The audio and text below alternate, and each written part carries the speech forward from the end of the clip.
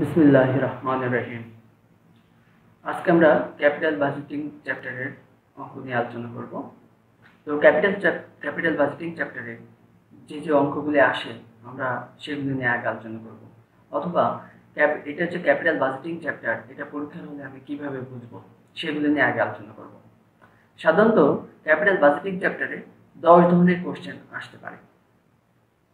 তো 1 নম্বরে হচ্ছে পেব্যাক পিরিয়ড অর্থাৎ পিবিপি, 2 নম্বরে হচ্ছে ARR average rate of return, 3 নম্বরে ROI return on investment, 4 number NEET present value অর্থাৎ NPV, এটা খুব important, IRR internal rate of return, DPBP discount payback period, PI profitable index, NPI NEET profitable index, MIRR internal modifier internal rate of return এবং 10 নম্বরে surplus life. তো সাধারণত এই 10টা topic থেকেই কোশ্চেন আসে। এছাড়া আসতে পারে যে 2টা প্রজেক্টের মধ্যে কোন প্রজেক্টটা ভালো এবং কোন প্রজেক্টটা আমি নিব, অথবা 2টা কোম্পানির মধ্যে অথবা 2টা মেশিনের মধ্যে কোন মেশিনটা ভালো এবং এটা আমার কেন নেওয়া উচিত। তো সেই ক্ষেত্রে আমার পিবিপি, এনপিবি এবং IRR এই 3টা টপিকসের উপর ভিত্তি করে আমাকে অ্যান্সার করতে হয়। যদি পিবিপি অল্প সময়ের মধ্যে হয় অর্থাৎ কম সময়ের মধ্যে যদি হয় তাহলে ওটা ভালো, এনপিবি যদি পজিটিভ হয় তাহলে সেটা ভালো। তো এর উপরে ডিপেন্ড করে আমাদের অ্যান্সার করতে হয়। তো আমরা বুঝলাম যে এই 10টা টপিকস যদি এর কোনো একটা টপিক যদি থাকে তাহলে আমরা বুঝবো এটা ক্যাপিটাল বাজেটিং চ্যাপ্টারের অঙ্ক। তো ক্যাপিটাল বাজেটিং চ্যাপ্টারের অঙ্ক এটা আমরা কনফার্ম হইলাম। এরপরে যাব ক্যাপিটাল বাজেটিং চ্যাপ্টারের অঙ্ক কিভাবে করব। ক্যাপিটাল বাজেটিং চ্যাপ্টারে সাধারণত 2 ধরনের ক্যাশ ফ্লো থাকে। অনেক সময় কোশ্চেনে শুধু ক্যাশ ফ্লো বলতে পারে। তো শুধু ক্যাশ ফ্লো বললে আমরা কিভাবে বুঝবো যে এটা ক্যাশ ফ্লো বিফোর ট্যাক্স না ক্যাশ ফ্লো আফটার ট্যাক্স। সাধারণত ক্যাশ ফ্লো বিফোর ট্যাক্স থাকে CFBT এটা দিয়ে, অথবা cash flow after tax CFAT, এরকম কোশ্চেনে উল্লেখ করা থাকে। তো যদি CFBT থাকে তাহলে তো আমি বুঝলাম এটা ক্যাশ ফ্লো বিফোর ট্যাক্স, অথবা CFAT যদি থাকে তাহলে তো আমি এটা বুঝতে পারবো এটা CFAT অর্থাৎ ক্যাশ ফ্লো আফটার ট্যাক্সের অঙ্ক। কিন্তু যদি শুধু ক্যাশ ফ্লো দেওয়া থাকে তাহলে এটা ক্যাশ ফ্লো বিফোর ট্যাক্স না ক্যাশ ফ্লো আফটার ট্যাক্স, এটা আমি কিভাবে বুঝবো। তো সেটার জন্য আমার একটা জিনিস খেয়াল রাখতে হবে, যদি কোশ্চেনে ট্যাক্স রেট দেওয়া থাকে তাহলে বুঝতে হবে এটা ক্যাশ ফ্লো বিফোর ট্যাক্সের অঙ্ক, আর যদি ট্যাক্স রেট না থাকে তাহলে বুঝতে হবে এটা ক্যাশ ফ্লো আফটার ট্যাক্সের অঙ্ক। মনে রাখতে হবে ক্যাশ ফ্লো বিফোর ট্যাক্স দিয়ে যদি আমার অঙ্ক আসে তাহলে ক্যাশ ফ্লো বিফোর ট্যাক্সকে ক্যাশ ফ্লো আফটার ট্যাক্সে পরিণত করতে হয়। আগে বিফোরটাকে আফটারে নিয়ে আসতে হবে, তারপরে আমার অঙ্ক করতে হবে। তো আমরা এইটু কনফার্ম হইলাম যে কিভাবে বুঝবো যদি শুধু ক্যাশ ফ্লো দেওয়া থাকে তাহলে এটা বিফোরে আছে না আফটারে আছে। তাহলে আমাকে প্রথমেই খুঁজতে হবে ট্যাক্স রেট আছে কিনা। যদি ট্যাক্স রেট দেওয়া থাকে তাহলে এটা বিফোরে আছে। ওকে, নিশ্চয়ই আপনারা বুঝতে পারছেন। এবার চলে আসি পিবিপির আমার 2টা সূত্র প্রধানত। একটা হচ্ছে equal inflow used for equal cash inflow, এটা 4 নম্বরের জন্য ইয়ে করে আসতে পারে। প্রতি বছর সমান সমান রিটার্ন আসবে, অর্থাৎ প্রতি বছর ইনফ্লো যে আমার যে প্রতিষ্ঠানে যে টাকাটা আসবে এটা সমান পরিমাণে আসবে। তাহলে পিবিপি আমি কিভাবে বের করব। পিবিপি মানে হচ্ছে পে ব্যাক পিরিয়ড, কতদিন আমার আসল টাকাটা ফেরত আসবে। আমি যে টাকাটা প্রতিষ্ঠানে ইনভেস্ট করছি সেই টাকাটা আমার কতদিন ফেরত আসবে। তাহলে আমি কত টাকা ইনভেস্টমেন্ট করছি সেই ইনভেস্টমেন্টের উপরে দেব আর ইকুয়াল ক্যাশ ইনফ্লো দিয়ে ভাগ করবো, তাহলে আমরা পিবিপি পেয়ে যাবো ইনশাআল্লাহ। এখন চলে আসেন যদি আনইকুয়াল ইনফ্লো হয়, use for unequal cash inflow. Unequal cash inflow হলে আমরা এই সূত্রটা ইউজ করব, অর্থাৎ PBP payback period is equal to PY মানে previous year plus investment minus CCFAT of PY cumulative cash flow after tax of PY মানে previous year, R CFAT of ROI cash flow after tax of ROI মানে হচ্ছে real ইয়ার। তো আমরা এবার অঙ্কে চলে আসি। প্রথমে problem number 1।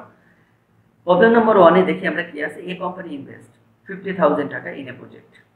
The expected cash flow of this project are given below. কি দেওয়া হচ্ছে আমরা দেখি। ইয়ার 1-এ 10,000, ইয়ার 2-তে 10,000, ইয়ার 3-তেও 10,000, ইয়ার 4-এও 10,000 এবং ইয়ার 5-এও 10,000। অর্থাৎ এখানে প্রতি বছর সমান পরিমাণ টাকা আসছে, প্রতি বছর সমান সমান টাকা আসছে, ক্যাশ ইকুয়াল ইনফ্লো। তো এটার যদি পেব্যাক পিরিয়ড বের করতে হয় তাহলে আমাদের সূত্র ওই যে উপরের যে সূত্রটা আমরা দেখে আসছিলাম, অর্থাৎ used for equal cash inflow ক্ষেত্রে PBP is equal to investment divided by equal cash inflow। তো এই সূত্রটা আমি এখানে ইউজ করছি, PBP is equal to investment divided by equal cash inflow। তো এখানে ইনভেস্টমেন্ট করছিল হচ্ছে 50,000 টাকা, ইনভেস্ট 50,000 টাকা, সেটা হচ্ছে আমি ইনভেস্টমেন্ট 50,000 টাকা লিখলাম, এবং ইকুয়াল ক্যাশ ইনফ্লো প্রতি বছর কি পরিমাণ টাকা তারা রিটার্ন হিসাবে পায়, তাহলে সেটা হচ্ছে প্রতি বছর 10,000 টাকা করে আসে। তো সেই 10,000 টাকা দিয়ে আমি এই 50,000 টাকাকে ভাগ করলাম, অর্থাৎ আমার 5 ইয়ার হচ্ছে পিবিপি। আর আরেকটা জিনিস খেয়াল রাখতে হবে, পিবিপি হচ্ছে কতদিনে টাকাটা আসবে, অর্থাৎ 5 ইয়ার্স। এখানে ইয়ার্স কথাটা লিখতে হবে। ওকে, নিশ্চয়ই আপনারা বুঝতে পারছেন। এবার চলে যাই দ্বিতীয় কোশ্চেনের ক্ষেত্রে। Problem number 2, a company invest 50,000 টাকা in a project, the expected cash flow at this project are given below. কি কি দেওয়া আছে আমরা দেখি। প্রথম বছরে সিএফএটি, এখানে কোশ্চেনে কিন্তু উল্লেখ করে দিয়েছে সিএফএটি অর্থাৎ ক্যাশ ফ্লো আফটার ট্যাক্স। কোশ্চেনে কিন্তু উল্লেখ করে আছে CFAT cash flow after tax.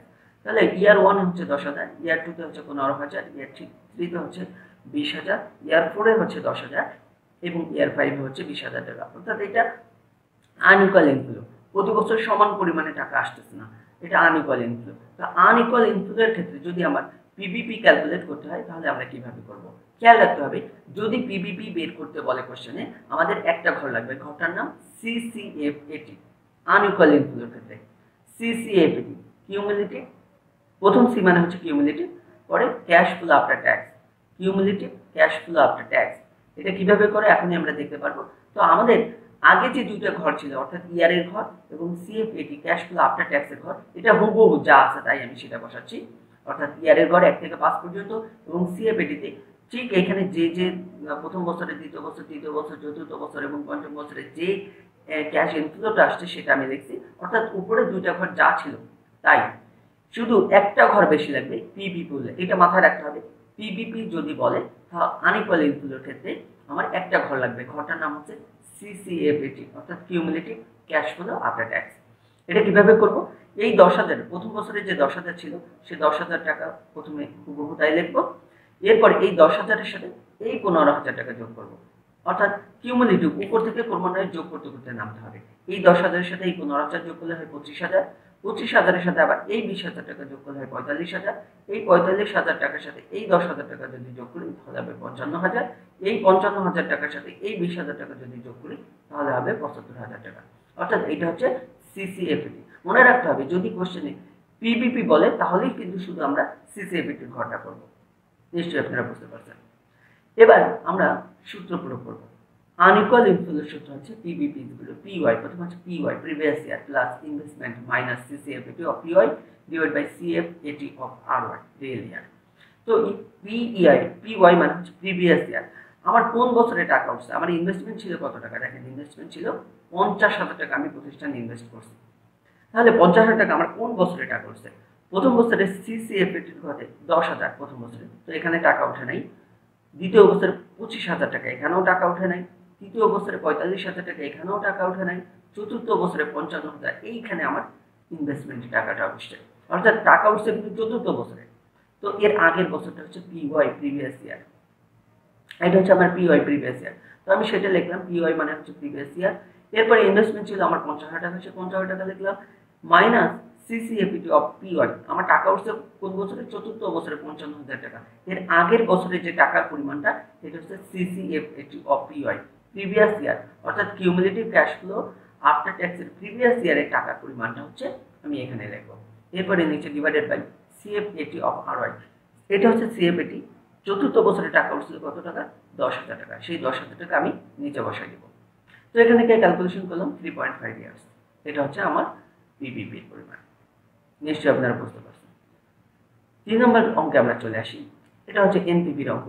3 নম্বর অঙ্কে এই কোম্পানি ইনভেস্ট 50,000 টাকা in project, the expected cash flow at this project are given below. কি দেওয়া আছে আমরা একটু দেখি।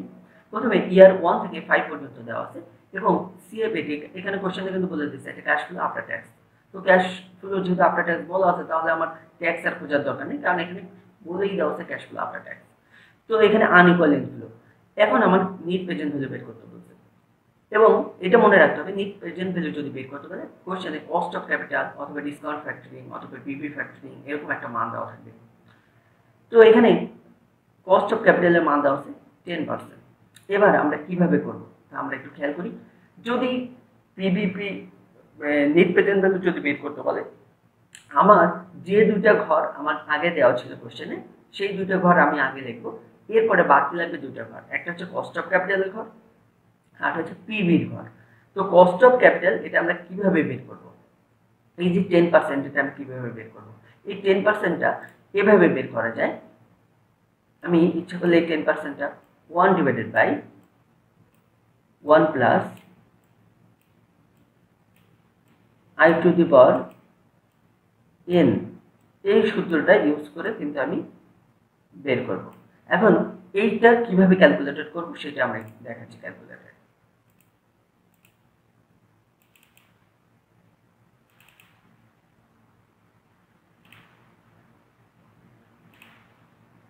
হ্যাঁ, দেখেন কিভাবে এটা করতে হয়।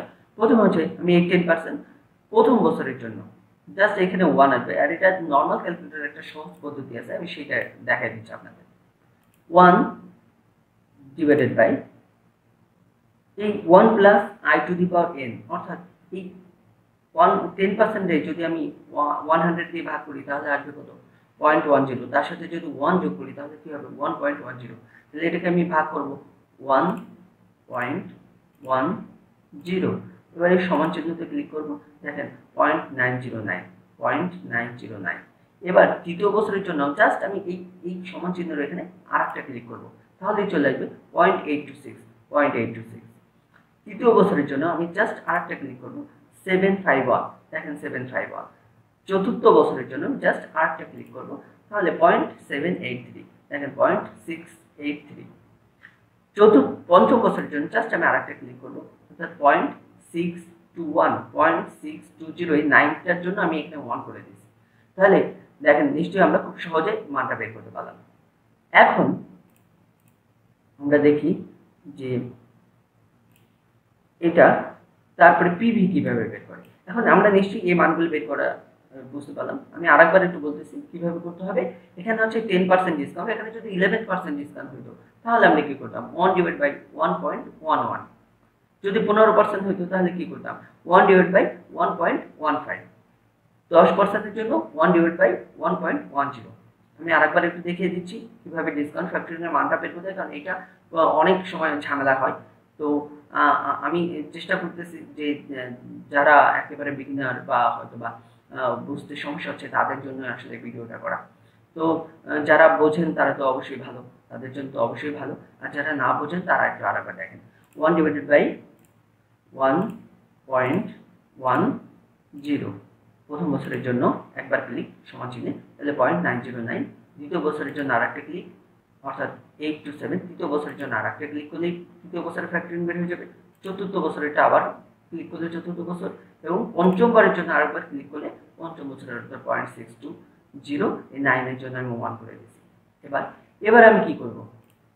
এবার এই যে ফ্যাক্টরিং, প্রথম বছরের যে ফ্যাক্টরিংটা অর্থাৎ 0.909, এই ফ্যাক্টরিং এর সাথে আমি এই ক্যাশ ফ্লো আফটার ট্যাক্স এটা গুণ করে দেব, অর্থাৎ এই 10,000 গুণ 0.909, এইটা গুণ করলেই এই পিভির প্রথম বছরের মানটা বের হয়ে যাবে। তো কিভাবে হয় আমরা একটু দেখিয়ে দিচ্ছি ক্যালকুলেটরে। দেখেন প্রথমে আমি 10,000 লিখলাম, 10,000-এর সাথে গুণ করব 0.909, 0.909 সমান চিহ্ন দিলে দেখেন 9090, অর্থাৎ প্রথমটা 9090। আবার দ্বিতীয়টা একইভাবে, অর্থাৎ 15,000-এর সাথে আমি যদি 15,000 লিখি, 15,000-এর সাথে গুণ করব 0.826, দেখেন ওটা চলে আসবে 12,390, 12,390। এভাবে করে কস্ট অফ ক্যাপিটালের সাথে আমি সিএপিটি গুণ করব প্রতি বছরের, অর্থাৎ প্রথম বছরের কস্ট অফ ক্যাপিটালের সাথে প্রথম বছরের সিএপিটি গুণ করে এটা, আবার দ্বিতীয় বছরের কস্ট অফ ক্যাপিটালের সাথে দ্বিতীয় বছরের সিএপিটি গুণ করে হচ্ছে দ্বিতীয় বছরেরটা, তৃতীয় বছরের কস্ট অফ ক্যাপিটালের সাথে তৃতীয় বছরের সিএপিটি গুণ করলে হচ্ছে তৃতীয়টা। এইভাবে সবগুলো করে আমি পিভি বের করব। নিশ্চয়ই আপনারা বুঝতে পারছেন। তারপরে যারা না বুঝবেন কমেন্ট বক্সে কমেন্ট করবেন। ওকে, থ্যাংক ইউ। এখন দেখেন আমরা পিভি, এই যে পিভি, এই সবগুলি পিভি যোগ করলে পাবো টিপিভি, অর্থাৎ টোটাল প্রেজেন্ট ভ্যালু। এখানে যতগুলি পিভি আছে সবগুলি যোগ করলে আসবে আমাদের টিপিভি। এইটা যোগ করলে আসবে 55,850 টাকা।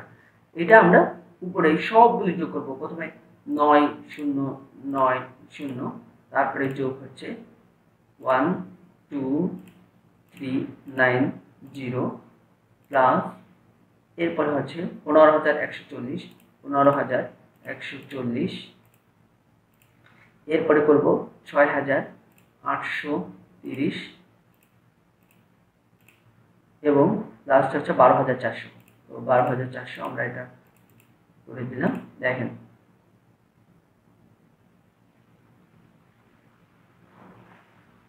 আমাদের মনে হয় একটু ভুল হয়েছে নাকি। হ্যাঁ, আমাদের কোনো দেখেন 55,850 টাকাই হয়েছে। তো এই 55,850 টাকা এটা যোগ করলে আসে, যোগ করলে তো এখান থেকে এই টোটাল প্রেজেন্ট ভ্যালু থেকে ইনভেস্টমেন্টটা বিয়োগ করে দিলে হচ্ছে আমার নেট প্রেজেন্ট ভ্যালু বের হয়ে যাবে। তো নেট প্রেজেন্ট ভ্যালুর সূত্র হচ্ছে কি TPV, total present value minus investment. তো টোটাল প্রেজেন্ট ভ্যালু এখানে কত আমরা বের করছি 55,850 টাকা। 55,850 টাকা আমার ইনভেস্টমেন্ট কত ছিল 50,000 টাকা। তো এই 50,000 টাকা বিয়োগ করে দিলে আমার নেট প্রেজেন্ট ভ্যালু ইনশাআল্লাহ পেয়ে যাবো। তো নিশ্চয়ই আপনারা বুঝতে পারছেন। ধন্যবাদ সবাইকে।